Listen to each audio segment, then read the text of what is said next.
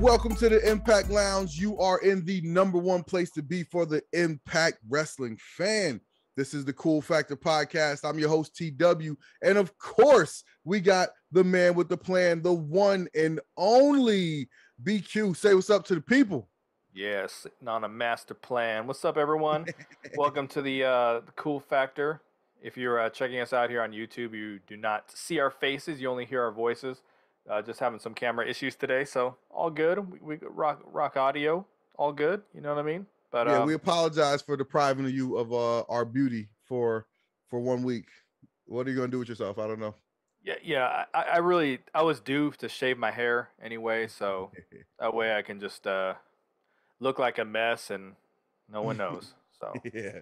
All good. There we go. But we will still, I know you guys don't tune in just for our looks. You tune in for our hot takes, our sizzling hot takes, like hot cakes, okay? And that will still be delivered to you, served up on a platter for you to consume and enjoy while you're going through your work week, while you're at the gym, while you're driving to work. I don't know how you watch YouTube while you're driving to work, but whatever. However you do it, this is still going to be here for you. You're still going to enjoy this content that we're going to put down for your ass. All right. So before we get started, please do us a favor. Do us a great favor. Hit that like button so that everybody knows how much you like this video. Go ahead and hit that subscribe button so that you are subscribed to this channel. And get the ratings up. Go ahead and hit the notification bell so you get notified each and every time we drop some brand new fire content on this page. And also, news alert, stop what you're doing right now. I am actually officially launching my YouTube page for my other podcast, the Talk About Pod. I'm gonna talk mostly wrestling, but I'll probably talk some entertainment, probably talk some music, may talk some world issues, who knows, whatever it is. But go ahead, stop what you're doing right now, open up a separate browser and go subscribe to my YouTube channel. Just search Talking About Pod, that's TALKINBOUTPOD, and it should come up in your YouTube. And if you can't find it there, just go to the Talking About Pod Twitter page, and the link is right there in my bio. Go ahead and click that, subscribe to the channel, help your boy get my followers up real quick, get my subscribers up real quick, so I could bring y'all, I know y'all love the Impact takes, but believe it or not, there's other things going on in the world. There's other wrestling companies and there's other types of entertainment. And I like to talk about all that stuff. But this here is the Impact Lounge, okay? So right here, we talk about Impact. We talk about Impact stuff. And BQ, speaking of Impact, what was there in the world of Impact in the Twitter sphere, in the blogger sphere, in the Facebook pages sphere? Any news, any rumors and innuendos circulating that caught your ears this week? I feel like you're just making a bunch of words up, but yes, I make words up a sphere. Yeah, it sort of works. And is just in relation to TW's YouTube channel, check the pinned comment of this video, and I'll make sure I have a direct link in there for you guys. So we can build that up, kind of like we did with Lewis with his page. So let's definitely do that, folks. But I think what really caught my eye this week, and I know some of you guys out there like to talk about every bit of Impact news that funnels out of Len Asper's mouth or whatever. Like we tend to kind of talk about the stuff that catches our eye, not just everything. So I think the only thing that stood out to me this week, the Impact admin on the YouTube, someone screenshotted this, it went all over, that the next set of tapings they're saying is going to be in Fort Lauderdale.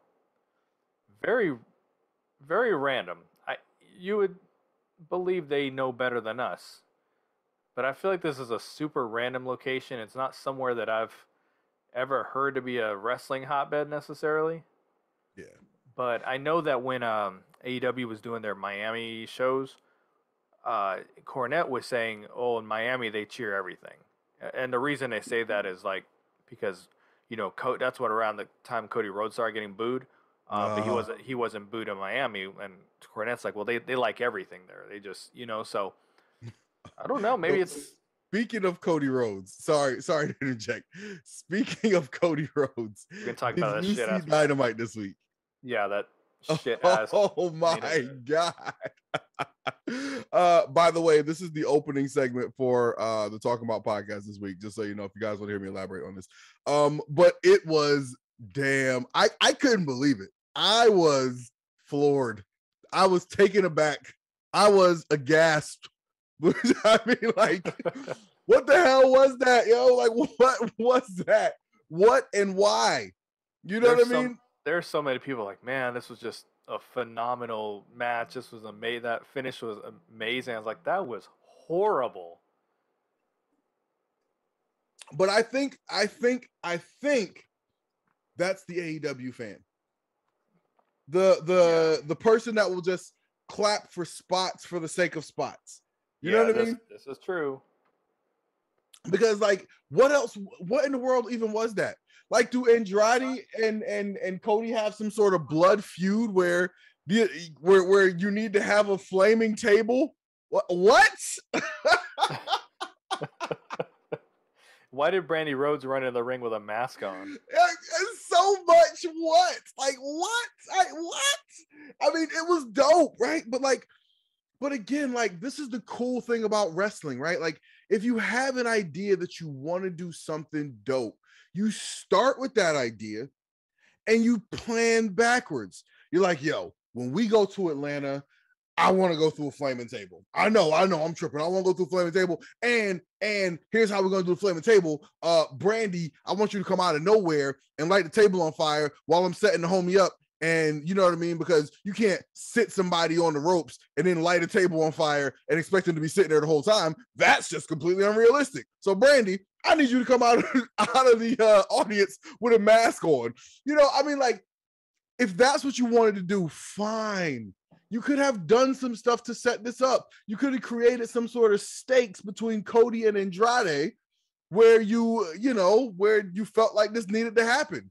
I mean, I don't know what warrants a flaming table. You know, I don't know at what point of our relationship you feel like we need to go to flaming tables, but you could have, it's wrestling. You could have created something. There was nothing. Like, I mean, I think as much as people thought the spot was cool, you just couldn't stop asking, but why? Why? Right? But why though? Like, that's the number one takeaway. So, and then and I know it's an Impact podcast, folks. We're just making fun of this segment.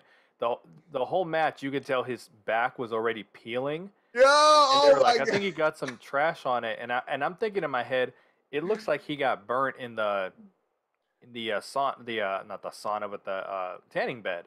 Oh my god! I was like, his skin is peeling off. You know what I mean? And you couldn't not look at it the whole match. And then that clearly, I can't wait to hear Jim Cornette's take on this shit. Like, clearly they practiced the spot, or he was wearing something. So what? No, what it was. So I was thinking that, like, when they started the brawl and they were like going into the crowd a little bit, and I thought what happened, I thought maybe I looked away for a second and maybe Cody fell into something and that stuff was all over his back. But you know what it was? It was like a flame retardant like coating. Yeah. That's what I was saying. Something flame retardant. Yeah. Right. It was something to help, like, to help him not burn, when he wanted to go through a flaming table, because he's very smart. But I don't know what was a more clever way to get that on. You know what I mean? I don't know. Maybe have the match with a shirt on. I don't know. But it looked crazy. You couldn't not notice. You couldn't unsee the goop all over his back. It's ridiculous. You got, that is one thing about Impact. They do not pop people they don't like do shit that makes no sense just for the sake of popping the fans, Right. And sometimes I watch the matches and I'm like, I would like to see it a little more up tempo and high speed, but then at the same time I'm like, no, because they're actually selling and they actually have some kind of degree of ring psychology, and they don't, so you take, you take away the ring psychology, you get that style of wrestling. You take away that style of wrestling, you got room for ring psychology. It's pretty hard to do both. So yeah, we're fortunate that we watch this show every week and we review it, and we don't see, as much as we might make fun of things or say something is bad or whatever, we don't get just nonsense like this. Yeah, I mean, like, that was just crazy. And here's the thing, the thing about this, is I feel like part of me feels like Cody has kind of worked himself into a shoot with this. Like, Cody is clearly trying to win the fans over. He's clearly trying to win the fans over, because if you remember back when AEW first started, Cody was getting the heroes welcome all the time. And with good reason, right? Because we know that, like, we know Tony Khan's the money man, but we also know that Cody is the reason that that we're all here. You know what I mean? Like, Cody leaving WWE and accepting the quote unquote challenge from Dave Meltzer to sell out a 10,000 seat arena is the whole basis for the beginning of AEW. And the fans know that. And so Cody was always just, lauded and loved. And, he's the only person who has the entrance that comes up through the middle of the stage and, like, all of that. Right. But, like, over time, like, the fans have turned on Cody, you know what I mean? And it's not without reason. We don't have to dive into all that. We don't have to dive into all that right now. Maybe on another pod, we'll go into Cody and the saga of why people are throwing his weight belt back at him. But I gotta tell you, man, like, what's going on with Cody Rhodes is some of the funniest shit in all of wrestling, and I don't think it's intentional. That's just, it's just comedy. It's straight comedy. And it's funny. I was at Bound for Glory. I was there in the house when he showed up with Brandy, and this place came unglued. I mean, there wasn't a pop of the night that was anywhere near this. And I mean, I was right there with him. Cody, Cody. I mean, I was right there with him. And he had the little TNA run, and it was cool. It wasn't anything, wasn't drawing any new eyeballs, but you just compare that time in his life where he was fairly popular, and he just went to the well one too many times. You know what I mean? Like, instead of just doing what worked, he kept trying to, okay, well, let's do the reality show. Let's get bloody every single grudge match. Yeah. Let me have anytime that is right out of the book of Dusty right there. Yeah, and the AEW doesn't do a lot of rematches, but he always gets a rematch to avenge his losses. Oh, damn, that's a great point. That is a great point. I never even thought of that, but you are 100% right about that. AEW is big on not overdoing the rematches. I've even heard Tony Khan talk about how, like, one of the things he specifically does to be different from WWE is not giving you the same matches week after week. And damn it, if Cody Rhodes doesn't face everybody 3 or 4 times. Yeah. Everybody except Anthony Ogogo. That was one shot, bring this guy out, squash him, and he hasn't been on TV in months. Well, I know why. We can talk off the air. That way we don't spin it off into too much AEW. Yeah. But let's take it back to this Fort Lauderdale thing. So yeah, that was a pretty long AEW Miami rant, cheers folks, everything, you know what I mean? And go. Yeah, there was kind of a long AEW rant. This is an Impact podcast, but it's not because we were reviewing AEW. We're making fun of this ridiculous Cody going through a flaming table. Him and Andrade. Cody actually went through the flaming table, but somehow he got the pin. So absolutely ridiculous. But we'll take it back to the Fort Lauderdale thing. So to me, maybe that's like that part of Florida just likes. They might not be like smart fans or anything like that, but maybe they just appreciate wrestling. Who knows? Like, I don't know. It's random to me. I can't even think of shows that run in that area, like independent, popular independent promotions or anything. So I don't know. We'll see. From what I've seen, that the admin on the Impact channel there, I mean, I don't believe they're from United States. So some of the and I know just because some of the terminology and the wording and things like that. So I don't know how connected they necessarily are. I don't know. I don't watch it on YouTube as a stream, so I don't interact with whoever it is. Yeah. Maybe they're in the know of everything. Who knows? But No, I mean that's a great point. That's a great point. Huh, huh. Oh, I never thought that the admin might be somebody who's like out of the country. yeah. I thought it was Josh Matthews. I assume Josh Matthews does everything for Impact. Dude, that's how I was at one point. I was like, every time I read a tweet, I'm like, this is Josh Matthews tweeting at us. That's He's probably like just sitting there in front of like a computer screen. He has like the Instagram account open. He has the the Twitter account open. He's just what can I tweet about Impact? yeah. And you could tell because a lot of the time it was his terminology. That's why I kind of knew it was him. He was the commentator for so long that you just knew all his terminology and his words and everything he said. So it was just always obvious to me that's who it was. But right.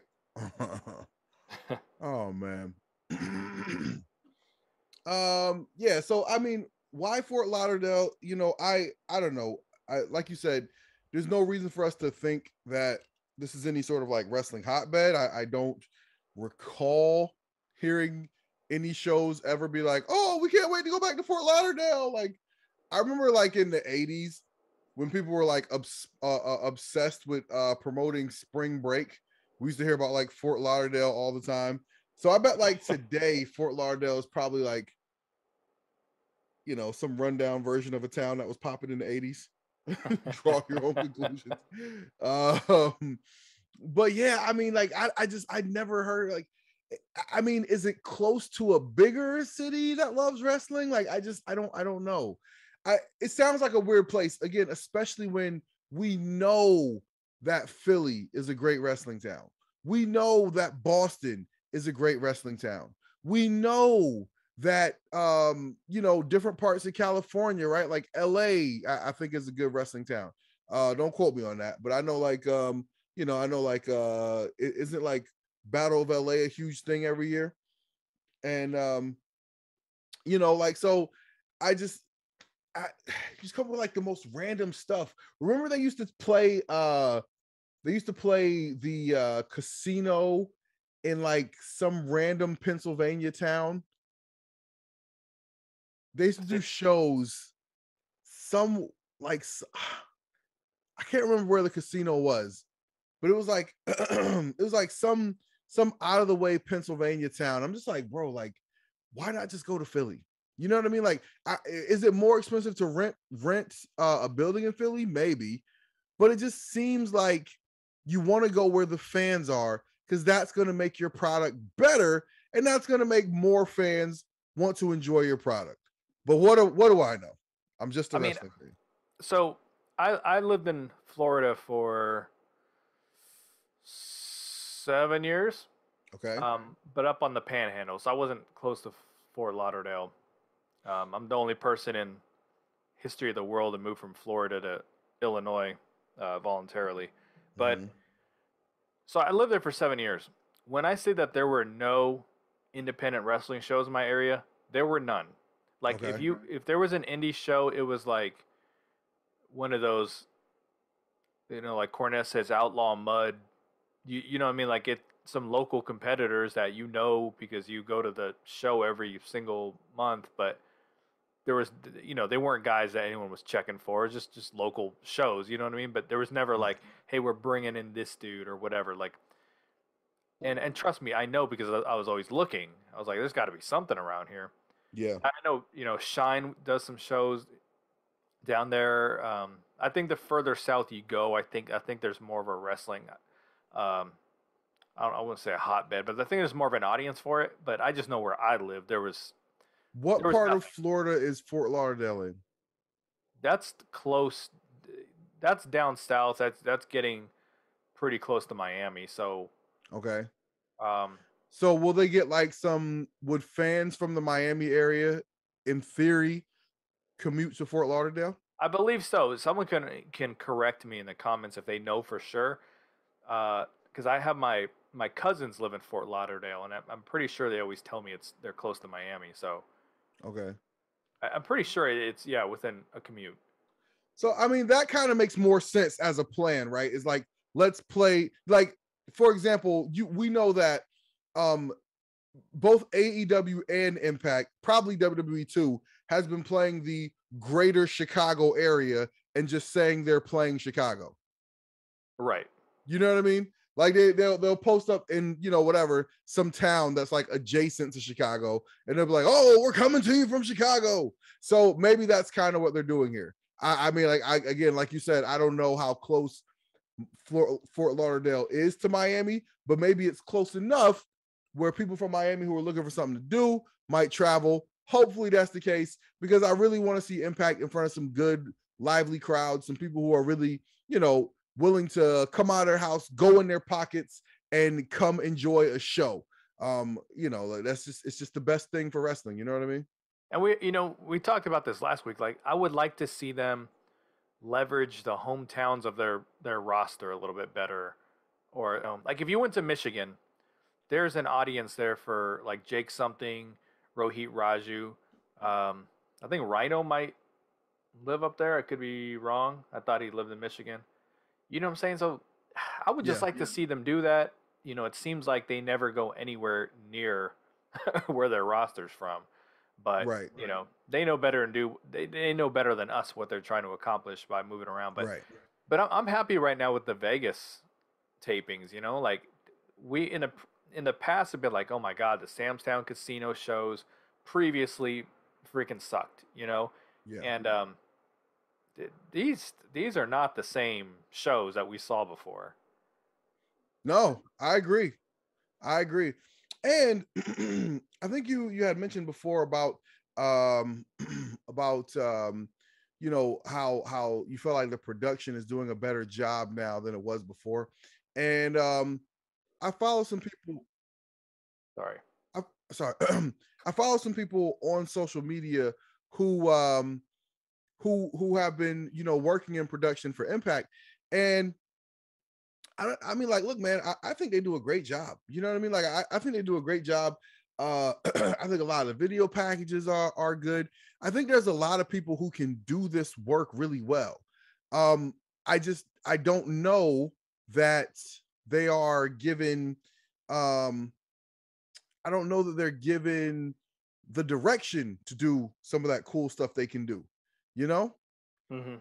so I don't know. You know what I mean? Like, I don't know. I just feel like I feel like I feel like, you know, we'll see the cool stuff Impact can do when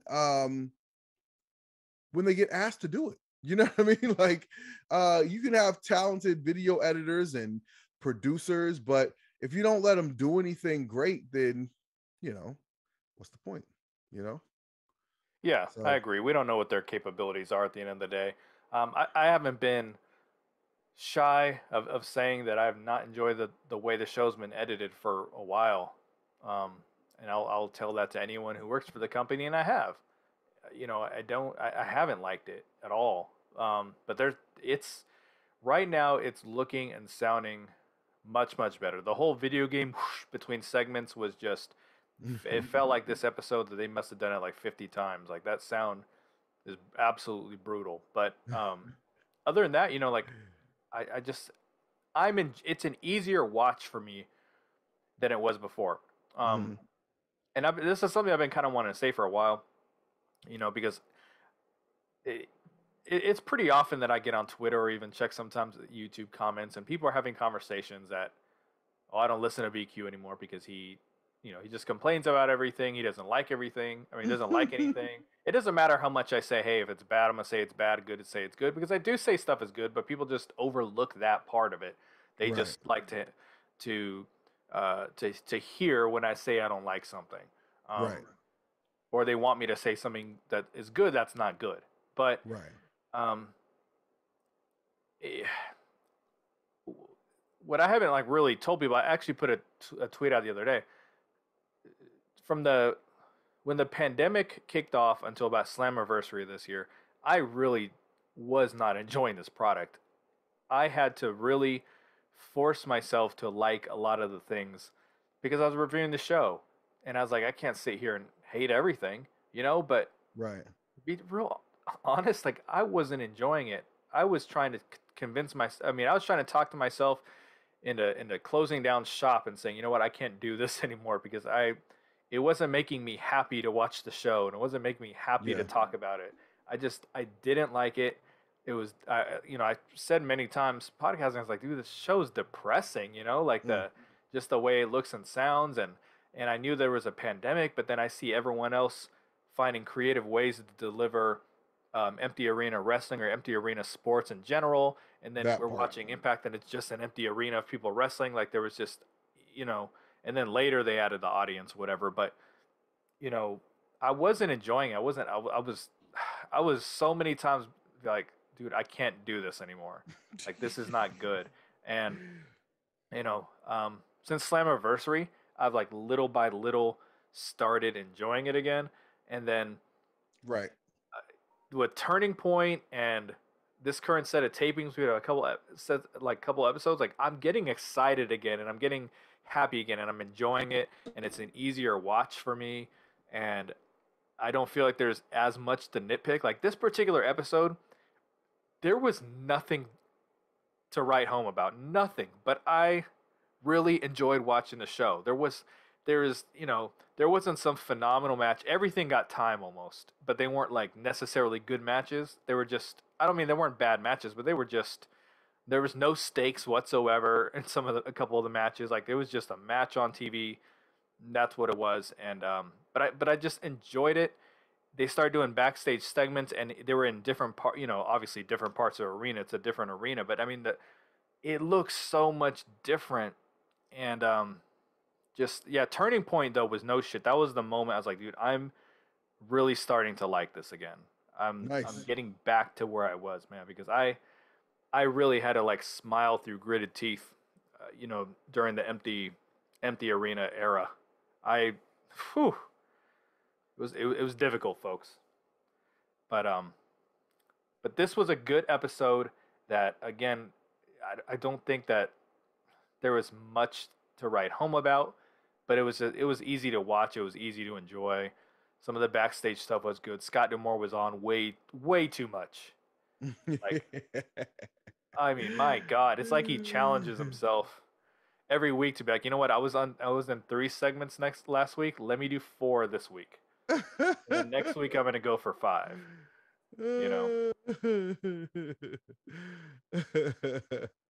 um, I mean, listen, man. I think that yo, man. I think I don't know, bro. Well, you know what? Here's a news piece. Here's another thing that I think PWI put this out that Gail Kim was supposed to start being an on-screen authority figure here soon. Oh, really? So I don't know if she's gonna like take over for Scott because there's speculation and those who like to fantasy book and like to come up with things that is Scott D'Amore maybe like doing a heel turn because he's keeping Josh Alexander away from the world title or something like Oh, that. interesting. And and then there's some people like, dude, that's not what they're doing. But then you hear something like this where, oh, Gail Kim's gonna start coming on screen more, which she should be on screen. Like sometimes Impact's like allergic to putting hot women on TV. And that's why I talk about the Dave Penzer being the ring announcer, and then um, having Jeremy Borash backstage, which I agree he was with the company forever, and at one point they had that investigative reporter guy running around backstage. I was like, Yeah. why don't you just have hot women on TV like other companies do? Like, what are you doing?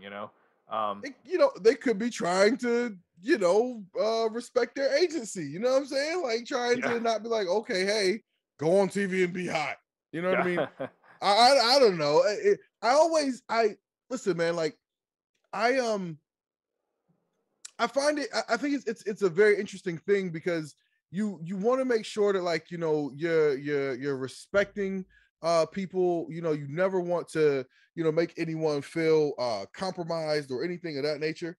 But like, you know, like women who present themselves like you know, like models, you know, they want you to, you know, look at the hard work they're doing on their bodies and, you know, all of that stuff. So, you know, I don't know, I'm just always curious as to what the, you know, what the line is as far as like you know, like if somebody is, again, like going out of their way to present themselves as hot, right? Like they're presenting themselves for consumption of their looks. Well, that means you're opening yourself up to both praise and criticism. But I mean, me as a general rule, right? Like I'm not into like, you know, crapping on people. You know what I mean? Like I just generally try to stay away from things. I'm like, if this is something that might make this person feel bad, then I don't want to do it. And like similarly, you know, if there's a chance that something could be considered objectifying, you know what I mean, I just try to stay away from it. So I think that like you know, when it comes to the idea of, you know, putting you know, like you said, just put a hot woman on TV, I'm like, yeah, because look there's plenty of, again, you know, look at like the Melissa Santoses of the world, right? Like she looks amazing, right? Like she works hard on her body. Plenty of women, right, work very hard on their body. Plenty of men work very hard on their bodies, and they want you to look at that hard work and be like, boom, you look great, you look hot, you look sexy, you know, but you know, whatever. But like the other side of that is like, okay, so then you say that, and then dudes are in the audience going, oh, look at her tits. You know what I mean? And then it's like, well, are you putting them in a bad position? You know, because you know, because you're putting them out there in a mini dress to do ring announcing, right? And you're like, oh, you know, respect this person's work in their mini dress. Like, right. I mean, like, I'm not, listen, I'm not saying what's right, I'm not saying what's wrong, but I think that like when it comes to those things, you have to choose, right? Like you got to choose. Are you gonna take the chance of saying, hey, I'm gonna put her out here to be hot because she's hot, and then we'll just deal with whatever comes with it? Or, you know, you just say, look, I'm just gonna stay away from it. You know what I mean? Because you never know. You know what I mean? So I don't know. I don't know what the answer is. You know what I mean? I don't know what the answer is. I just think that it's interesting because you never want to make somebody feel like you're putting them in position to get objectified, right? But some people want to be objectified. You know what I mean? Like, I don't know. Yeah, it just, you know? I mean, at the end of the day, sex sells, and that's just the way it is, you know? Like, yeah. I see when I'm watching ESPN or I'm watching Fox Sports, you know, and you got Skip and Shannon, or you got you know, Max and Stephen A. Smith, and then there's always an attractive woman moderating. Like, it's just, you know, it works. It's something that works. Yeah. You know, no, listen, I think that just like you said, it's undeniable that is clearly part of the formula, right? When you see when you see a lot of these shows. So you're right. And in a lot of those cases, the decision is clearly made that we're going to put this person out there because they're good looking. You know what I mean? And so yeah. And again, and when the people take those jobs, they know that they're walking into a situation where they're benefiting from their looks, but they still want to be like, that's a perfect example, right? Like the women who sit in those chairs, they still want to be respected for their work, and they do good jobs. You know what I mean? So if you were to pluck any of the women who sit in those chairs and be like, oh, you're just here because you look good, you know what I mean? Like, I think that'd be disrespectful to the work they do. You know what I mean? Does that make sense? But we can clearly watch that and see, like, okay, boom, this is the setup. We got these two, you know, windbags, and we're gonna sit a beautiful woman in between them. You know what I mean? Like, yeah. So it's tough. Do I think Impact should, you know, put more pretty women on TV? I don't know. Why not? You know, I wouldn't be unhappy to see more pretty women on TV, but you know what I mean? Like, I don't know. Like I said, I'm not going to sit here and say that like that's their place in the business. Like that's just to me, that doesn't feel right. But I totally agree that anything you can do to make the show more fun. Listen, when I was younger, I swear to God, The Beautiful People was one of my main reasons I watched TNA Impact. Mm-hmm. When I don't know if you used to watch the show back in the day, but when Velvet Sky and Angelina Love like first got together, and they were just like they were molesting the ring ropes like every time when they come out. And as a younger man, I was just sitting there going, you know what? This is good TV. Yeah. Yo, yeah, dude. Absolutely. Yeah. I mean, and then it helps with reaching the target demo too. I mean, now look, they have Gia Miller. She's very attractive. This particular episode, I thought she really looked nice. But it does help with your target demographic and the younger audience. You know, you put, you have multiple old fat white guys on the screen taking up time. You know, that the younger audience doesn't have interest in that. So you just gotta, you know, gotta have some kind of balance. You know, I don't think, but you know, I'm sure we're pissing someone else off with this conversation. I am. How dare they sit there and have a conversation about whether or not you should be objectifying? You know, like you're right. Like there's you're never gonna make everyone happy, right? Like there's people that will be annoyed by the fact that we're even having this conversation. How dare we? Absolutely, yeah. Keeping it real, keeping it cool. You know what I mean? Yeah, I mean, like, but again, I think that you know we have these conversations respectfully. You know what I mean? Like, we're just we're talking opinions, and yeah, I mean, like, I think we certainly are not, you know, like again, like we're not trying to objectify people. You know what I mean? Like, we're just talking about, you know, whether we think something is good or bad. And I think that's totally fine, right? You got to be able to have conversations. You know what I mean?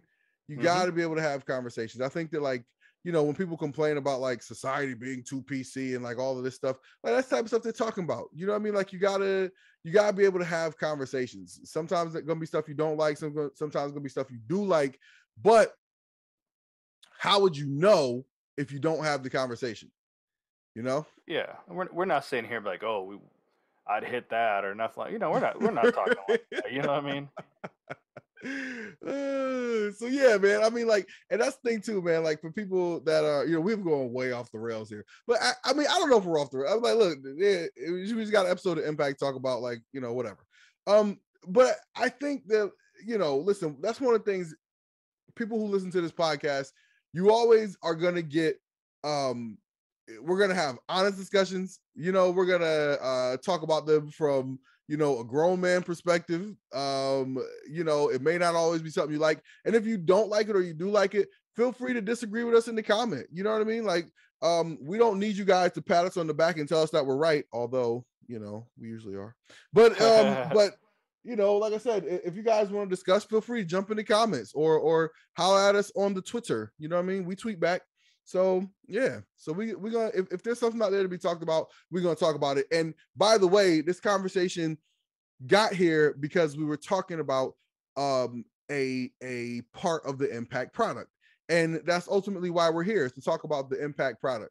So yeah, exactly. So let's do that. We've been chatting for a while here, so why don't we get into this episode, run it down. Right. Let's see what we got here. All right. So this week's episode of Impact got us back on track after the holiday episode. We welcome back from Wrestle House. By the way, I don't know if you saw, but I saw a lot of people tweeting about the Chris Bay Fallah Bahh match from BTI last week. Did you get a chance to check that? Never. I didn't. Right. Never BTI. Yeah. I didn't see the match, but everything Chris Bay does is pretty much excellent. So I'm sure that's worth checking out. All right, let's see what we got here. All new Impact from Las Vegas is on the air. Matt Cardona kicks off Impact Matt Cardona's in the ring to address his loss to W. Morrissey at Turning Point. Cardona says that he had Morrissey beat until Moose got involved and speared him while the referee was down. Cardona calls out Moose because the only reason he's here is to become Impact World Champion. Speaking of the champ, Moose interrupts and confronts him face to face. Moose tells Cardona that he'll never be a top guy in this business and asks if he really wants to step in the ring with the wrestling god. Moose calls him a mid-Carter. He calls him, I think, mid-Cardona. And Cardona, he exploded. He took out Moose with a flurry of offense. W. Morrissey blindsided Cardona, and then he falls victim to the numbers game. Moments later, Eddie Edwards makes the save as he and Cardona and Moose and Morrissey, they send Moose and Morrissey retreating up the ramp. What do you think about this opening segment here to get things started? So this was good stuff. At first, when they announced, Impact's going to kick off with Matt Cardona, I was like, what the hell does this guy have to say? Now, Right. Let me ask this question first of all, because it feels like a lifetime ago that before Wrestle House that we watched an actual episode.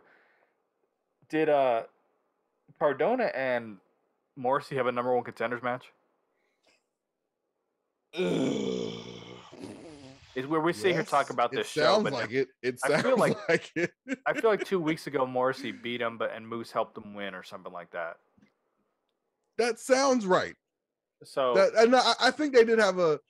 No, wait. So he came out here to complain about losing to Morrissey at Turning Point. So yes, this Turning. Oh my God, yeah. Yes. Why do I feel like this was just years ago? This match. It feels like it. Kind of feels like it. Okay, yeah. So clearly, I wasn't fully listening to what Cardona had to say. I don't really mind him. I know I like him more than you do, but I was just kind of like, all right, let's get to the point. Moose, I'm sure Moose is going to come out. There's going to be other shenanigans. There's just a formula. But no, I enjoyed it. I thought Moose's mic work was, dude, he's always good. He's always gold. Like, I can't say enough good about him. When Eddie Edwards came out, I'm kind of like, here we go again. I've always said, like, it's the same people running out with the main event picture. You know what I mean? It's always Eddie Edwards coming out. It's Moose. It's Sami Callihan. It's just the same little group, and I feel like what they're doing with Moose, Morrissey, and Cardona is fresh. It's different. It's something different in the main event scene. And then it was kind of like, and I love Eddie Edwards, don't get me wrong, but then when he comes running down, it's like, here we fucking go again, just it's the same, usual suspects. We just had this Eddie Edwards program with Moose and Morrissey a couple months ago, and like here we are back again. Right. We saw Eddie and Morrissey fight like 9 times in like every version of street fight that you can think of. True. And here we are again. So, no, but I enjoyed it with the exception of the stuff at the end. Like I thought it was good. Moose just steals the show to me. Everything he says is great. Wow. This is some great love for Moose you got here. Oh, dude, Moose. Oh, Moose amazing.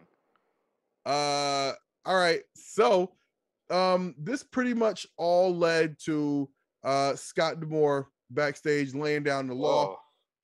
Everybody was coming to Scott D'Amore trying to get a title shot, and what he does is he makes it a tag team main event for tonight. It's going to be Matt Cardona and Eddie Edwards against Moose and W. Morrissey, and D'Amore tells Cardona that he needs to prove that he deserves an Impact World title opportunity. All right. Violent by Design said that they claim that Rich Swann and Willie Mack are standing in their way of claiming the power they deserve, and they control that they crave. All right. Jordan Grace, Rachel Ellering, Tasha Steelz, and Savannah Evans all want to be in the first ever Knockouts Ultimate X match at Hard to Kill. D'Amore says that the 6 competitors will be announced next week, but for now, Ellering and Evans will settle their business inside the squared circle in a singles match. Those right. 2 Scott D'Amore segments before we get another match. That's right. That's right. So Matthew Raywalt with Deonna Purrazzo versus Chris Sabin. Matthew, by the way, let me just, before we even get into this. So Deonna Purrazzo is doing this thing now where she's wearing jeans and a rolled up t-shirt, and she's got her hands taped. I like it. You know what it actually reminds me of? It reminds me of remember the Attitude Era where all of a sudden people stopped wearing wrestling gear and started wearing like jeans and cut off t-shirts and bandanas. And I'm looking at you, Shawn Michaels. And it felt weird and like out of place. I was like, oh, I guess these guys are tough now, right? And it was funny, but that's what I see here, right? That's what I see here. I see like, you know, Deonna Purrazzo. This is Deonna with an attitude, but her hair is completely done and down. Like I feel like if he was going to fight, listen, in my schools that I went to, when girls were getting ready to fight, they put that hair up, okay? Because first thing girls do is they go for a handful of that hair. Deonna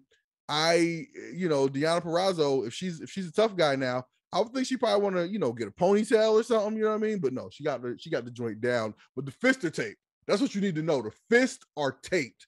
So she means business. All right. Matthew Raywalt looks to understand the art of Chris Sabin by going one-on-one with him right here, right now. Deonna Purrazzo joins Matt Striker and D'Lo on commentary as she reveals that she's going back to her roots as a Fujiwara specialist in order to reclaim the Knockouts World Championship. That explains the outfit change. Sabin hits the top rope crossbody in the early going. Raywalt sends Sabin flying from the apron to the floor to swing the momentum in his favor. Raywalt hits a pendulum elbow drop for 2. Sabin quickens the pace, connecting with a tornado DDT out of the corner. Both men are down following a double clothesline. Purrazzo leaves commentary and confronts Sabin on the apron. Raywalt capitalizes off the distraction with the end scene. Knockouts World Champion Mickie James makes her way to ringside, where she brawls with Purrazzo and drives her into the steel ring post. In the ring, Sabin connects with the cradle shock to win. Chris Sabin gets the win over Matthew Raywalt with Deonna Purrazzo. Mickie James is going to defend the Knockouts World title against Deonna Purrazzo in a highly anticipated rematch at Hard to Kill live January 8th on pay-per-view. You got any thoughts on this right here? I have a prediction they're gonna turn this into like a no DQ street fight bullshit match. I feel like they're going that direction with it.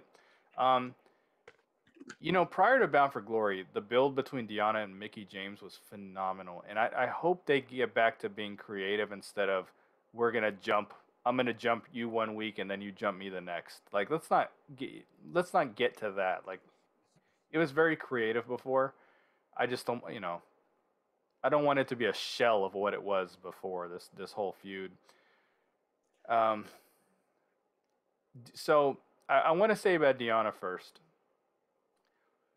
I said this when Rich Swann lost the title, that I really feel like when you're a champion and you drop the belt, like you have to come back a little bit different the next time we see you on TV. You got to have a little bit of time off TV, and then you got to come back and you have to tweak the character a little bit. I've always felt that way, and that's exactly what Deonna Purrazzo is doing. So what you see her doing is what I wanted to see them do with Rich Swann, what I felt they should have kind of done with Eddie Edwards. I guess maybe it's easier to do with heels than with baby faces, but I do feel that like losing the title should change you, and change your way of thinking. The backstage segment with Sabin and Raywalt I thought was really funny, and when he said I want to experience you, he's like, that's the weirdest challenge way I've ever heard a challenge, whatever he said, but I thought that shit was funny. And this match was so long, I don't even know what happened in the match. Like I was more so listening to Deonna, and I want to say, because I've for years now been beating down Impact's commentary, now they're back doing it ringside instead of doing the post production stuff. And this is like a brand new show. I mean, it's like they improved overnight. It was more natural, and I'm self-aware. I know I don't have the most natural speaking voice in the world myself. Like, so when I know I always say that about D'Lo and Stryker. He'll just rehearse and it's fake and this and this. But man, it just, there's such an improvement in the commentary. But I want to say, Deanna there was a very different wrinkle because we don't get that. We don't. I guess it's because we had the empty arena stuff for so long and the post. You know, they've been doing the commentary and post production for a while. I mean, remember Josh and Madison were doing it. I don't know if Josh and Don were ever doing it at one point, but Josh and Madison definitely were. But it's been like years since we've had a wrestler come down and sit in commentary, and I really enjoyed the conversation. What really made me pop, what made me laugh when she was like, "Did you call me D? We're not friends." That was funny also, but it was just a new dynamic. That there was just a little bit of banter, and it was natural. You know, at times it was funny, at times it was serious. It gave us a chance to understand Deonna Purrazzo's character change a little bit, the character arc. Who knows what was going on in the ring? I mean, I don't. I couldn't even tell you one move they did in that match. But I enjoyed listening to Deonna, and it was. I hope that they do more of this every episode because it breaks up the monotony. I always said, you know, over the last year, every episode looks the same. It feels the same. Like, I didn't feel that way with these last two episodes. I thought they both felt different. And then adding this was something that made it feel a little bit different. So that's the kind of stuff I'm talking about. Mm-hmm. I don't want to see the cookie cutter, like, you know, there's no doubt in my mind. And I'm sure I'm not just talking about them. It's any kind of, you know, TV show. You would know better than me. But there's no doubt in my mind that they have this storyboard, so to speak. They're like, hey, this is how the show is going to go every week. And I feel like it's just the same segments. They just change the players. They just change the wrestlers and everything. But it always felt like the same format of show every single week. There was just nothing different about it whatsoever. So that's why I always said every episode feels the same. So again, having like Deonna just come and be on commentary, it gave me a feeling I haven't got in a while because we just haven't got nothing like that. So Yeah, talked forever. no. I mean, I think that was good. I don't know about Deanna on commentary. Listen, I'm a big fan of the subtlety and the nuance of Deonna Purrazzo's heel work. I love it. You know what I mean? I love it. I think that like her character on TV comes off as annoying and narcissistic and evil and you know, just somebody who you want to see get their comeuppance. You know what I'm saying? So but that's good. That means she does great heel work. I'm not supposed to like her. You know what I'm saying? Like, I'm not supposed to like her, and she does that on purpose. So when she's on my TV, I'm like, get her off my TV or beat her up. You know what I mean? But I'm supposed to feel that way. You know what I mean? Because she's doing a great job being a detestable heel. So when she's on commentary, contrast that with like on AEW, they put random guys on. They'll put Jericho, you know, on commentary, and he's like, banana. You know what I mean? Like, he's just doing stupid stuff on commentary. Yeah. But it's like, but it's funny. You know what I mean? It's like it's not like hilarious funny. It's just like, this is part of this silly, stupid wrestling show. And Deonna Purrazzo was like not popping me in that way. You know what I mean? But again, I think that's by design.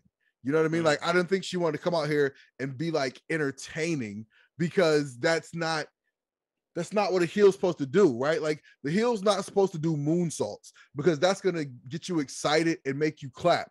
The heel's supposed to do stuff that makes you aggravated and upset so that you want to see them lose. You know what I mean? Mm-hmm. Right? Like, so to me, the more I'm talking through this, I'm like, this is more just excellent work by Deonna Purrazzo as far as like the art of pro wrestling. You know what I mean? So yeah, I mean, she's dope. She's dope. I like the outfit change. You know what I mean? I like the character change. Just like you mentioned, that was one of the first things I brought up when we got on this segment. And so yeah, man, look, Deonna Purrazzo is dope. I think she 100% has earned her place as one of the top women in the world of wrestling today. So That's that. I had to say something nice about Deonna Purrazzo. Virtuosa. By the way, have you subscribed to Deonna Purrazzo's OnlyFans yet? I haven't. Anybody out there in Impact Lounge world, if you have subscribed to Deonna Purrazzo's OnlyFans, let us know. You know, how's the content? You know what I mean? Is it worth your dollars? You know, like how's the experience? Is she interactive with her patrons on there? You know what I mean? So much I need to know. So much I want to know. I saw today Rachel Ellering post on Twitter that she has an OnlyFans where she's just I guess she sells like ring worn gear and that type of stuff, which I think is just like it's really interesting, because when you think OnlyFans, you think nudes, you know what I mean? But these women aren't selling nudes. They're selling like fan experiences and, you know, pictures, probably a lot of the same stuff they post on Instagram and Twitter, you know what I mean? But it's just a way that you can actually support the, you know, support the wrestler, which I think is great. They need to find as many revenue streams as possible, because, you know, the way the wrestling business work, you know, it ain't really no retirement plan, you know? So. Yeah, you know, Jordan Grace, she was on Taylor Wilde's podcast, and she's established her OnlyFans as extremely successful. I mean, she does a great job with it. She said she makes more from OnlyFans monthly than she does wrestling. Yeah, nice. So that's, you know, that's a good person for Rachel to learn from, you know. Right. Obviously they're very close, so that's good. You know, it's no different than, you know, a Patreon. I subscribe to Allison K's Patreon, because that's my homie, and Marty Bell. Oh. I think that's it. Oh. How's those how's that content? I mean, just from the stuff Allison K posts on, you know, like Twitter, like I've been tempted to subscribe. Yeah, it's a good. I'm one of her very first ever Patreon. So I saw her and Marty at the NWA the Empower show, and I went up to him and she's like, you know, Allison says you're funny. Say something funny, funny guy. I was like, well, can't do it on cue. But not that I show that personality. Why did you cross the road? Yeah, I know. Next time I have this list of dad jokes for her, you know. A horse walks into a bar, bartender says, "Why the long face?" You know. Yeah. So, or a guy walks into a bar and says, "Ouch." Yeah, that one I know. Yeah, dude, I heard that one in high school and I was dying laughing. Like, that was the funniest thing I've ever heard. Oh, I don't know why. You see, people, this is what you come for, okay? Come for the Impact reviews, stay for the dad jokes, baby. We got you. We got you. All right, back to the show. So Chelsea Green and Alicia are eager to compete in the first ever Knockouts Ultimate X match at Hard to Kill. After being decimated by Eric Young a few weeks ago, Jai Vidal begs Scott D'Amore for another opportunity, claiming that he is hard to kill. D'Amore tells him that he has a matchup next against Jonah. And you want to guess how this went? Jonah versus Jai Vidal? Do you want to guess? I'm kind of pretty, yeah. I'm gonna say this dude got his absolute ass whooped. Yes. Does the phrase roadkill mean anything to you? He squashed the shit out of him.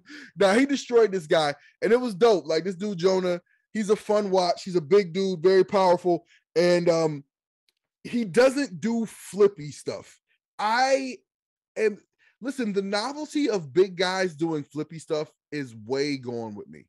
But this guy does stuff that makes sense, right? Like, he'll beat you down and then do a giant splash off the top rope because you're getting crushed by this 300+ pound man off the top rope. It seems like it would hurt a lot, right? It's like the exact opposite of Darby Allin's coffin drop. Sorry for the AEW fans. All right, yeah, don't message me on this. All right, so after the match, Jonah gets on the mic and calls himself the top dog. Jonah recalls confronting Impact World Champion Moose at New Japan Pro Wrestling in San Jose, and he says that he deserves to be the champion. Jonah sends a verbal message to Josh Alexander and says that if he wants to be next in line for a title shot, he needs to go through the top dog. So that's good. Continuing the Josh Alexander situation with Jonah after what Jonah did to him when he showed up, leaving Josh Alexander bloody blood coming up out his mouth. That was like, that's a debut, baby. That's how you come in the door. All right. So Gia Miller interviewed X Division champion Trey Miguel following his victory over Laredo Kid and Steve Macklin at Turning Point. And even though he won the match, he's disappointed because he didn't pin Macklin and his he didn't end Macklin's undefeated streak in the process. Macklin blindsides Trey Miguel, of course, because nobody can get through an interview backstage. And a huge brawl breaks out. Somehow Trey Miguel ends up on top of something and he dives onto Macklin and like 3 or 4 security guards. It was like a senton. It was crazy. We got VSK and Zicky Dice FaceTiming Brian Myers, vowing to right the wrong of VSK's loss to Rich Swann at Turning Point, and Brian Myers kept hanging up on him. That was actually really funny. Let's see. Moose convinced W. Morrissey to help him take out Matt Cardona tonight in exchange for a future Impact World Title opportunity. There was a lot of tension going on right there. Morrissey really didn't want to keep helping Moose, but of course he did because he's a stupid bad guy. All right. Former UFC lightweight champion Anthony Pettis was in attendance for Impact. It was in Vegas. The next match we got was the girl he was with was woo. Yeah, you like Just that? gotta say that. All right. All you gotta do is win the UFC championship, and you too can sit next to someone who looks like his girlfriend. There we go. Let's see. Savannah Evans with Tasha Steelz took on Rachel Ellering with Jordan Grace. Rachel Ellering looked to even the score with Savannah Evans in this heated rematch. Ellering builds momentum with a running shoulder tackle, but Savannah shuts her down with a bridge suplex. Savannah remains in control with a butterfly suplex. Savannah blocks the springboard leg drop as Jordan gives Ellering some words of encouragement. Ellering begins to fight back with a series of strikes, followed by 3 running sentons. Tasha gets involved, but Ellering makes her pay with a clothesline. Moments later, Ellering hits the fireman's carry cutter on Savannah to win. So Rachel Ellering got the win. I just want to say, these matches are a little bit rough because Rachel Ellering and Savannah Evans, they're both people that need to be working with more experienced people. You know what I mean? Mm-hmm. Like neither of them is really experienced enough or just good enough at this point as far as like leading the match to where you're going to go out there and have a dope match. So, I mean, I guess iron sharpens iron, right? Like the idea is you want to, I guess, have them grow together.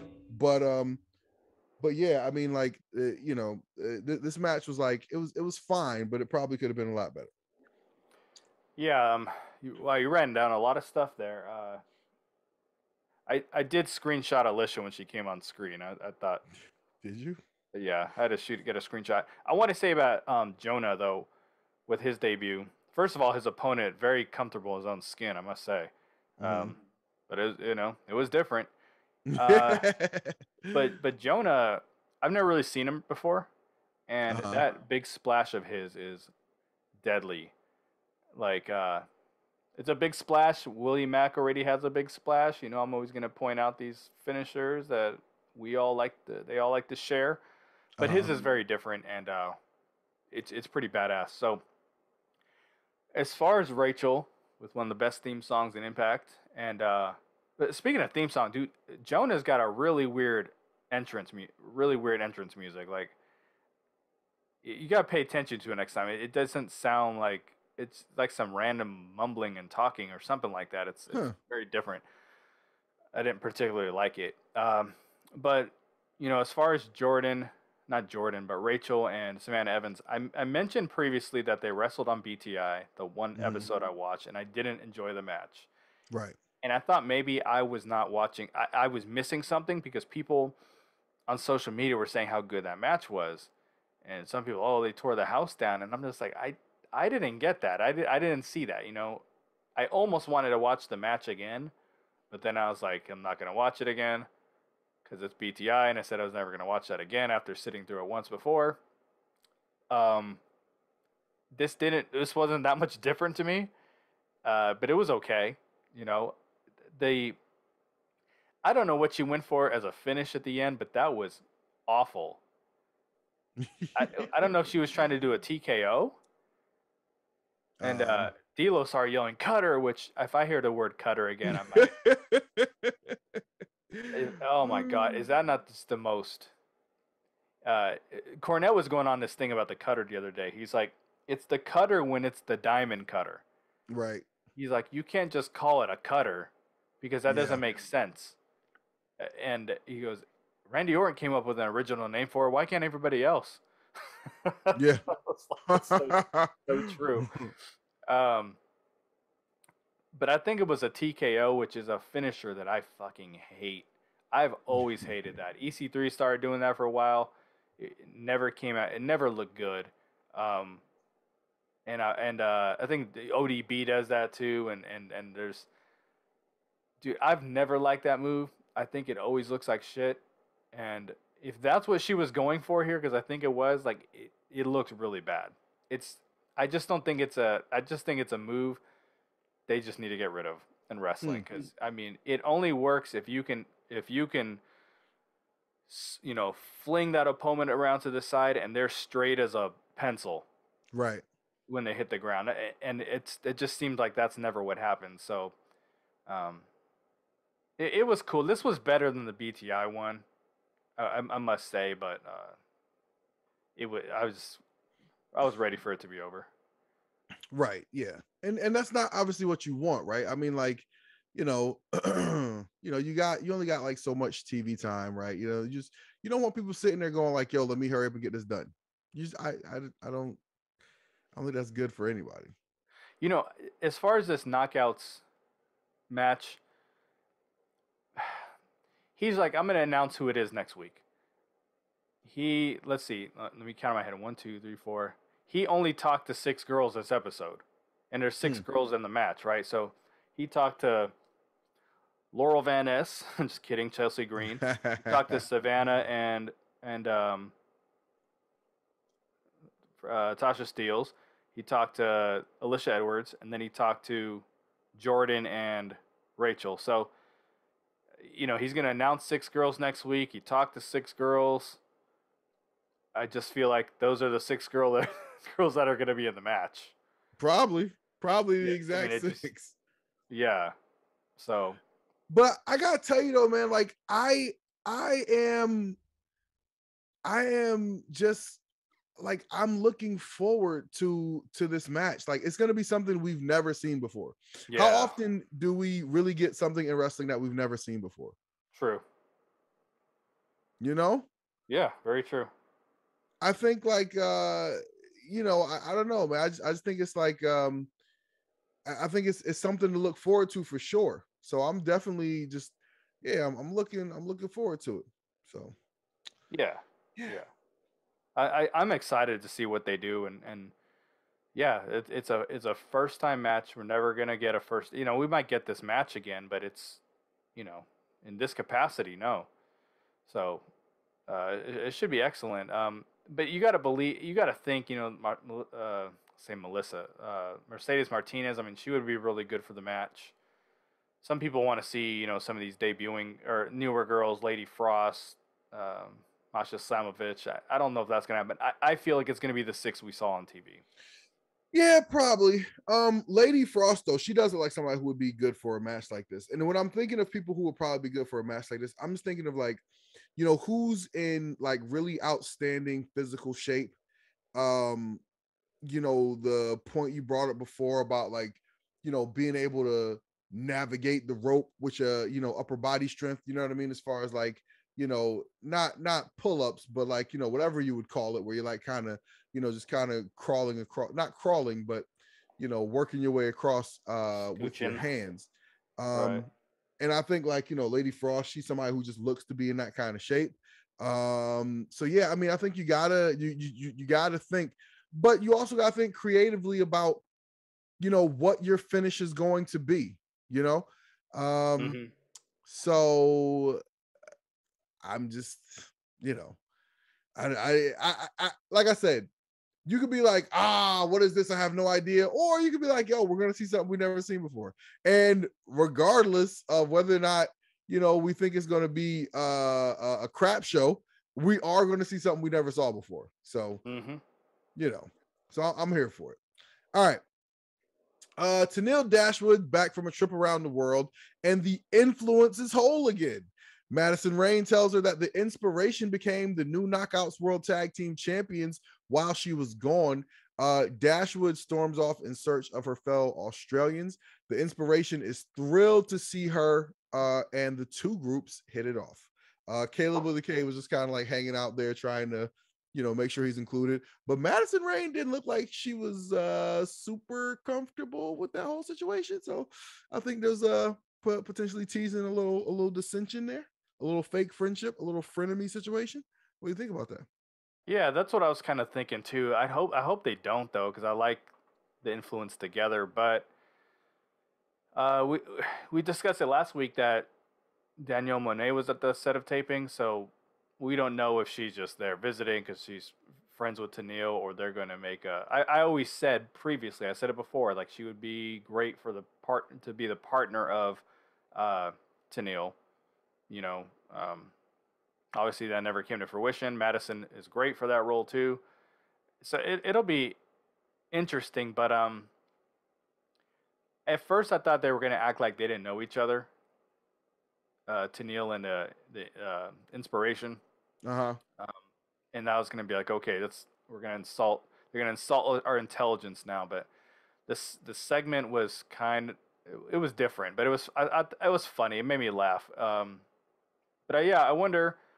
It's a pretty good way to prolong keeping the I don't know what I'm trying to say. Like, there's no good programs for either of those teams at the moment. Mm-hmm. So I think this is a good side storyline to have where they're don't necessarily have to wrestle or anything. Right. Yeah, like you said, yeah. I mean, I think it'll be interesting to see. I don't know. I mean, I think it'll be interesting to see just what they do. It's something different again. You have two people doing like the annoying mean girl tag team. Why not? Let's see where it goes. Let's see where it goes before we dump on it. All right. Rich Swann and Willie Mack seek revenge on their longtime rivals, Violent by Design. Rich and Willie hit the Diener Flapjack Bulldog. Okay, here's what happened in this match. Rich Swann and Willie Mack are great. You know what I mean? Like they're a really good tag team. I don't know why they're not competing for the tag team championships. They would be a good set of tag team champions. Willie hit a Samoan drop on Diener, and Rich followed up with the 450 splash for the win. That was dope. But then Violent by Design starts to beat them down. And then Heath and Rhino come out to save the day. I mean, man, oh my God. Like, bro, come on. I mean, like, do they have some inside intel that tells them that Rhino and Heath, like, that the ratings go up when they come on TV? Because they are getting those guys on TV a lot. And with Violent by Design and nobody else. So, like, I think it's time for Heath and Rhino to move on to something else. Absolutely, man. Like Heath and Rhino, I mean, Violent by Design lost the match, and then they get beat down after the match too. I mean, they're entering the OVE territory. Absolutely, dude, and that you don't want to get into that territory, man. Swann and Mac should be champions, dude. Like, we're gonna deal. I feel like this whole Good Brothers thing. Please sign with us. You can do whatever you want. You can promote your merchandise. You can hold the tag team titles 90% of the time you're in the company. We just need you to drop it once so we can get in the good graces of New Japan Pro Wrestling. And then you can cut all the unfunny promos you want and run through all our tag teams and then leave and go to AEW. Like, that's basically the way this is, like, shaking out. And Yeah. I was really disappointed when they beat Swan and Mac. Like, I think those guys would just make good champions. At this point, you got to put the tag belt on Rich Swann to get him hot again, because he cooled off big time after that loss to Kenny Omega. We talk about all the time. Never came across like he was credible. Never came across like he had a chance of winning the match. And then they have him lose to Morrissey immediately after that. And it's like, okay, when are we going to give Rich Swann? We got to, he was your champion. You can't just be like, okay, well, now he's a mid-carder again. He's an X Division guy again. Like, give these guys a run with the belts. Like, my God. But Violent by Design, dude, they bore the shit out of me, man. It's just kind of the same shit every time with the promos. They always look a little different, and they try to switch the stuff up, but to me it's just the same old. I think they could use a female. I really do, to just add a little more, just to break up. Sometimes you have those groups, it'd be like 2 dudes, 3 dudes, 4 dudes, and then you just throw a girl in there, and it just breaks up the dynamic of it a little bit. And right. I said the same thing about OVE too. But I really think they could benefit from that. But Heath and Rhino came out. I was like, dude, what is this? Like, why are they attacking them? Like, they've already beat them, and they beat them like weeks ago too. Like, you can't still be mad, right? And the whole thing at the pay-per-view was supposed to be like the resolution. Yeah. Right? Like, that's supposed to be like the whole thing. So, I mean, what? I don't know. But they clearly feel like Rhino versus Eric Young is the blow-off. They're gonna try something new, never done before, and to have a street fight. Old school rules, ECW style, baby. Oh my God! Get the trash cans and. Dude, what's funny was just a couple of days ago, I was like, man, they haven't had a no DQ match in a while, or a street fight. They're due, because at one point they were doing that every single, and they basically did it at Turning Point with a Full Metal Mayhem match, but right. But that one's a little bit different. I mean, you had the ladder in it, so it's different. But I was thinking to myself, like, dude, they haven't done this in a while, and then they went right back to that shit. I'm like, dude, certainly there's another match that we can come up with. Maybe every once in a while throw a 2 out of 3 falls match at us, or, a strap match if you really want to do something hardcore that you don't really do. Like, just be different. Like, oh shit, this means nothing. Arm wrestle. You guys remember Over the Top with Sylvester Stallone? Arm wrestle. Turn the hat around backwards when it gets real serious, and then we know it's on. Have a slap fight. Oh my God. Yo, hold up. Have you seen these slap fights? Have you seen those?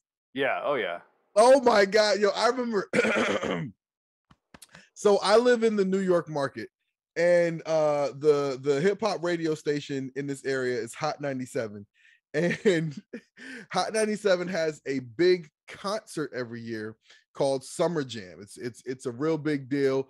We had that in LA. Okay. Oh, yeah. Okay. Yeah. But this is different. Okay. Because it's New York. Okay. Back up. But if you, like, famously, Jay-Z started his beef with Nas at Summer Jam. He roasted Prodigy for Mobb Deep on the big screen. Like, Summer Jam is a huge event. So people really wanted to go to Summer Jam. So Hot 97 would have this thing called Slap Fest, which they would invite 2 people to come up to the studio and slap each other for Summer Jam tickets. This was a thing. It happened, and I am positive it exists somewhere out here on Al Gore's internet. You just gotta, Google it and find it. And I guarantee you this will be worth your time. Slapfest. Matter of fact, listen, if anybody wants tickets to Hard to Kill, you got to find 2 Impact fans, and you guys have a slap fest, and me and BQ will give tickets to Hard to Kill. There'll be nosebleeds, but there'll be tickets to Hard to Kill, maybe to a meet and greet, and not, maybe to dinner at a restaurant near where Hard to Kill is taking place. We're serious about this. We'll give you a code for Fight TV to watch Hard to Kill for winning a slap battle against another Impact fan. A Fight TV code is the exact opposite of we'll send you to Hard to Kill and pay for your dinner. Right. It's like you reneged on that. You're like, well, if you noticed, every offer got worse and worse. First, it was tickets to Hard to Kill. Then it was nosebleeds. Then it was dinner somewhere near Hard to Kill. Right. Next is gonna be by the time I'm done, I'll FaceTime you while I'm watching Hard to Kill, and you can watch on my FaceTime. Yeah. And then you can smell my dinner on my breath. Yeah. That's what it's gonna be. Shit, but yeah. All right. Oh, so God. It was time for the main event. It was W. Morrissey and Matt Cardona versus W. Morrissey and Moose versus Matt Cardona and Eddie Edwards. So Moose distracted Cardona from the apron, allowing Morrissey to capitalize with a sidewalk slam. Cardona countered with a power bomb a power bomb attempt, and he makes the tag to Eddie. Moose got involved once again. Morrissey sent him flying through the top rope to the floor. Morrissey and Moose hit a double Irish whip to Eddie as they cut off the ring and begin to wear him down. Eddie's about to make the tag when Moose pulls Cardona off the apron. Eddie finally fights off Moose, allowing him to tag an enraged Matt Cardona. Moose gets caught with a reboot, but Morrissey breaks the pin. It's a stalemate after a flurry of kicks takes out everyone. Eddie dives through the ropes, colliding with Morrissey on the outside. In the ring, Cardona rolls up Moose to score the pinfall victory.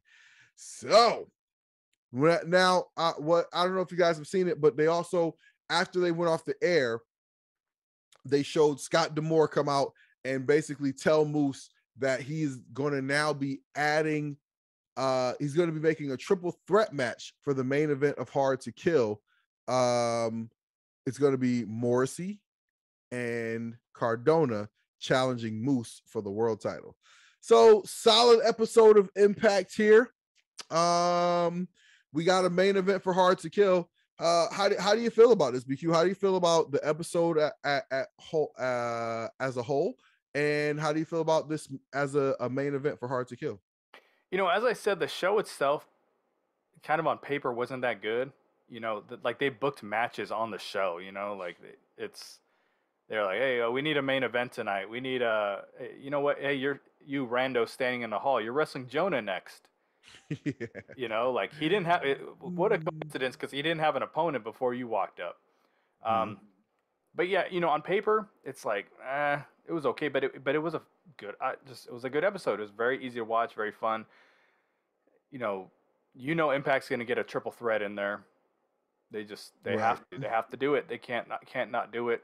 But of course they weren't going to do Moose versus Morrissey 1-on-1, heel versus heel. I mean, but the thing is, you look at this match graphic and you're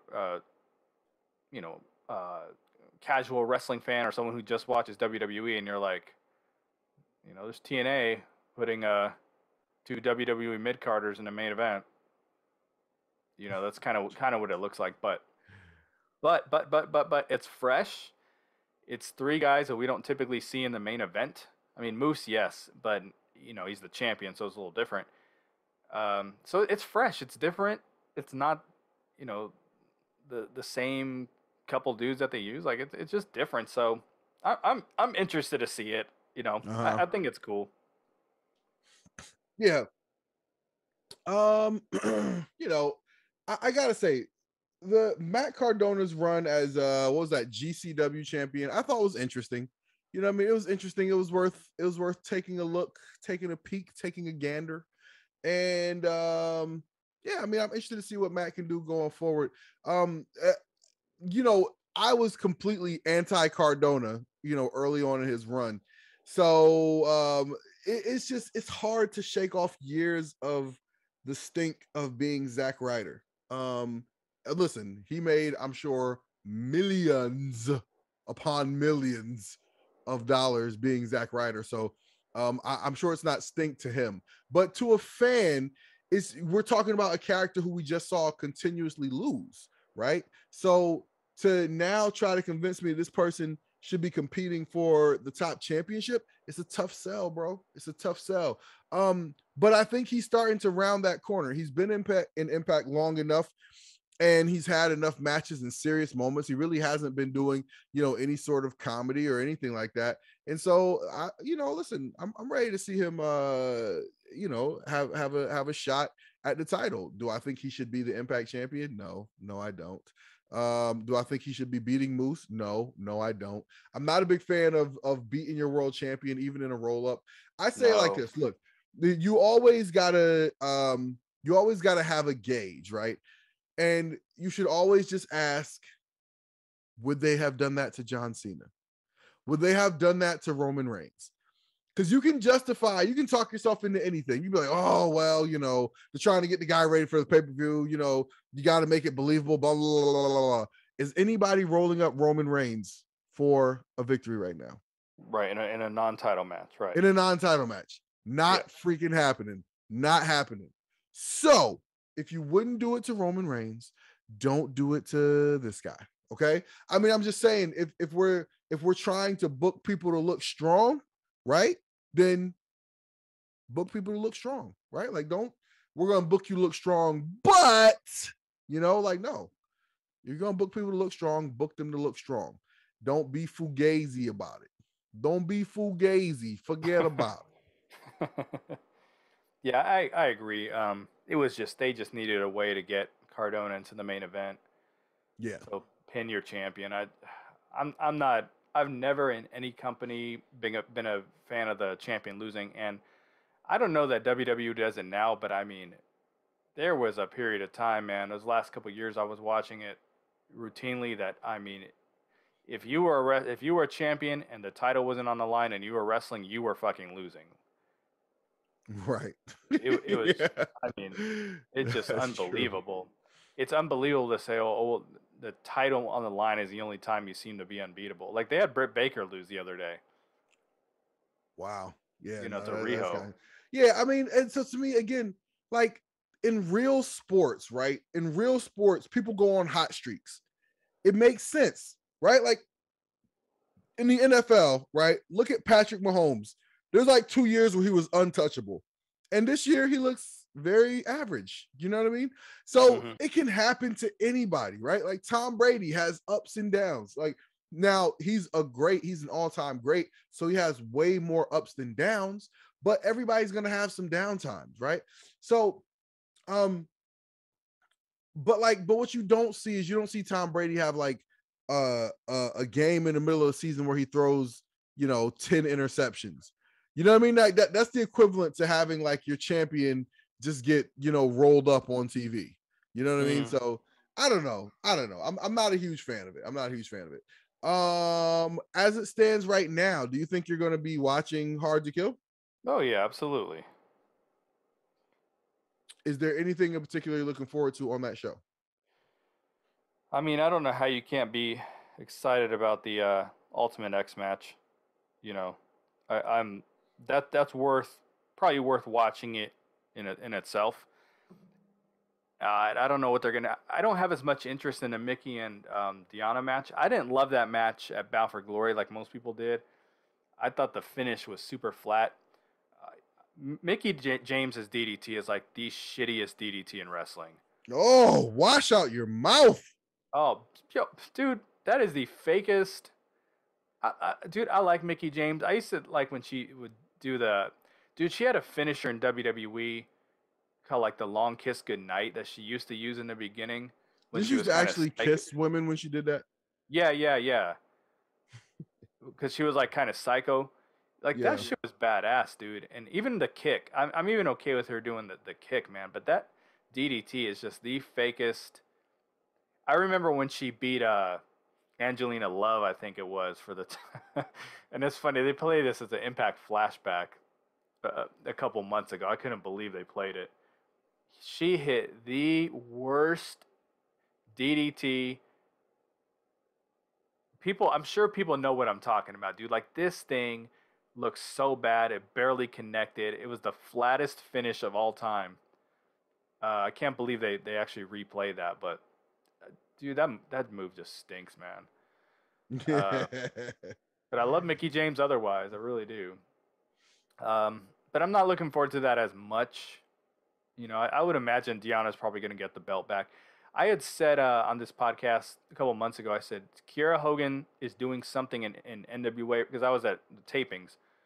I was like, she's doing something in NWA right now bigger than she ever did in Impact.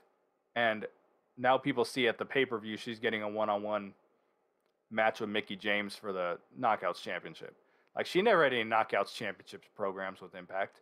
She certainly wasn't having one-on-one matches with, you know, someone of Mickey James's caliber. So, you know, good for her. And AWA or AEW allows her to work NWA, so she seems to be pretty happy doing that because she's not thrilled about her AEW time at the moment. Right. But I don't know what else they're gonna do. I would imagine a Good Brothers at this point, like if they wrestle Finn Juice or the Bullet Club, I won't. I'll tell you right now, I won't watch it as a protest. Well, they're gonna take on Swan and Mac. Yeah, I mean, like, why aren't Rich Swann and Willie Mack wrestling for the titles, man? Like, I don't get that. I know I've said this before, but I really think they missed the boat by not keeping Rich Swann as a top guy after that title run, because that was a great title run, and I think that you really, you know, I just really think you lost an opportunity to have a top guy, like a guy who's an attraction. You know what I mean? Coming off that long title run, somebody who is guaranteed to give you great matches. You know what I mean? And you just keep putting him in feature spots, man. Like, it's not rocket science. It's not rocket science. He should be winning. You know what I mean? Again, like, treat him, give him the Cena treatment. Like, you had the great championship run, and now you're at the top of the card. Congratulations. You're only going to lose when it's super important. That should be the way. Why not? Because, you know, I'm not going to go on a whole Rich Swann rant here, but Rich Swann is a guy who, if Impact were to start treating him like he's special, he's got the receipts. If Rich Swann walked off of Impact tomorrow and then walked on to WWE or AEW, they would be playing Rich Swann's hits nonstop. So now that he's here, play the freaking hits. Remind people that he's dope so that when he comes out, people care. Because you know he's going to deliver each and every time he's on the show. You know he's going to deliver every time he's on the show. So get people excited for the fact that he's here. And like, does this make any sense?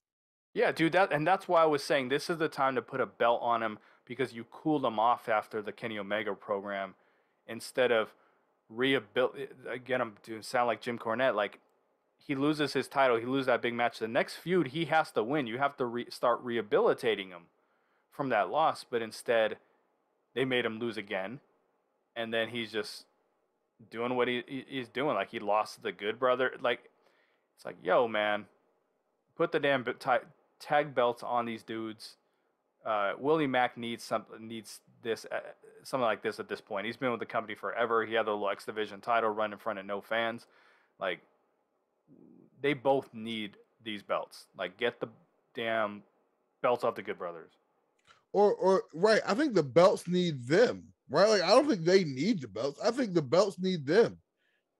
Because, like, you know, like, again, championship's supposed to be a plot device, right? But you got to put the plot device on people that the fans will care about. Then they matter. You know what I'm saying? Yeah. Like, you put the titles on people who the fans care about, then people will care about the person who takes it from them. Mm-hmm. People don't care about the Good Brothers. Like, so again, let's put this out to the room, to the Impact Lounge, the Impact faithful. Okay, tell us, how do you guys feel about the Good Brothers? Are you guys excited about the Good Brothers? Do you guys do you guys get excited when the Good Brothers come on your TV? You know what I mean? Are you stopping what you're doing to catch the next Good Brothers match? This is no shade. I honestly want to know from the people listening to the show. You're obviously fans of Impact Wrestling. So like, how do you feel about the Good Brothers? Are these guys, you know, do you guys see these people as like featured players, as like are they one of the reasons you watch the show? Are they something who are they someone who you're checking for? You know, you want to know what they're doing above all. Like, how do you guys view the Good Brothers? Go ahead and drop it in the comments and let us know what you guys think about the Good Brothers. Hell yeah. Definitely let us know that shit. Speaking of the comments, so we're not going to go through the comment section again. I really liked the mailbag episode we did last week.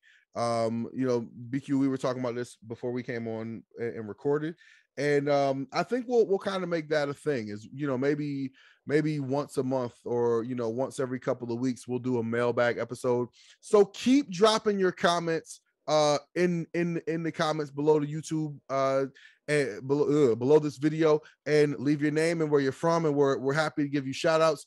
And if you got dope questions or comments, we want to hear it. We will react to it. But it feels like a good place to do that for now is in the mailbag episodes. So every couple of weeks, you know, we'll collect the best questions, and we'll have an episode where we just, you know, where we have a quick little back and forth with you guys.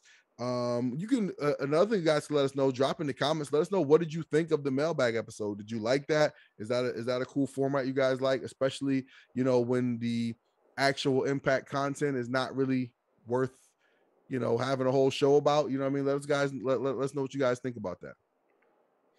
Hells yeah. All right, B. I think that's about all we got. You got anything else you want to say for the people? No, man. Thanks for checking us out as always, and that's all I've got to say. All right, tell the people where they can find you on out here in these Twitter streets, in these in these internet streets. You know, BQ Speaks on Twitter. I was just followed by Chris Bay today, so I thought that was pretty cool. You were followed by Chris Bay? What?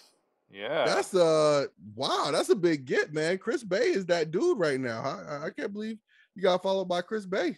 Yeah, that's so I mean, listen, if anybody's out here putting on for Chris Bay, it's your boy. But it's okay.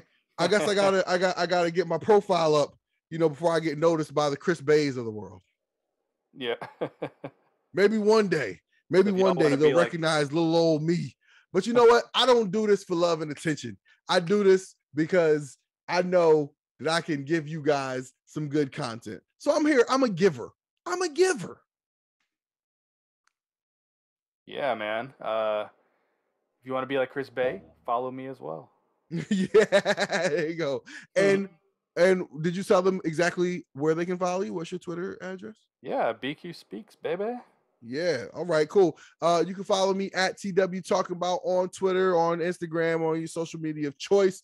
You can also follow my podcast page at Talking About Pod. That's TALKINBOUTPOD. Follow my podcast page, and when you get there, click the link in the bio to my YouTube page. Go ahead and subscribe to my YouTube page. I'm gonna start dropping some fire content over there. You know what I mean? Get it going, a little wrestling talk, maybe a little entertainment talk, maybe a little sports talk. We'll see what we do over there, but whatever it is, I promise you it's gonna be fun. All right. So thank you guys so much. Once again, if you haven't done so yet, please like, comment, subscribe. Send this to somebody who you know who's a wrestling fan. Let's bring more people into the conversation. Tell a friend to tell a friend. For BQ, I'm TW. Peace.